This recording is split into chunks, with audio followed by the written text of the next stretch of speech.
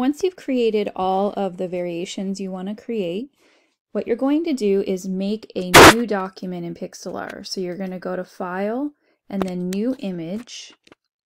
And the size of this, it's going to depend on the shape of your initial picture.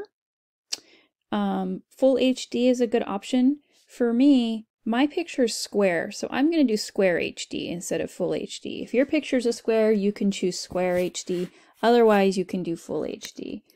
And this is going to be my pop art final.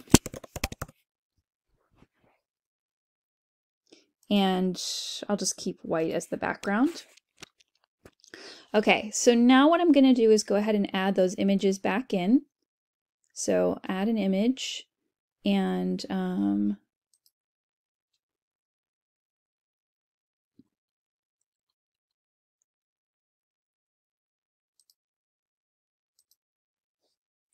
okay, so what I want to do is I'm going to put all of the images onto this one document. So I'm going to make this smaller.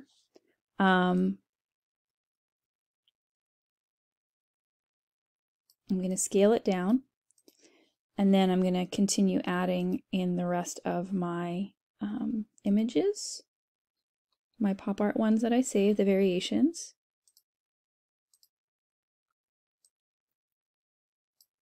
What you want to do is get them even. So you can either have a little bit of space between them like these have, or you can have them right up against each other. Either way is fine.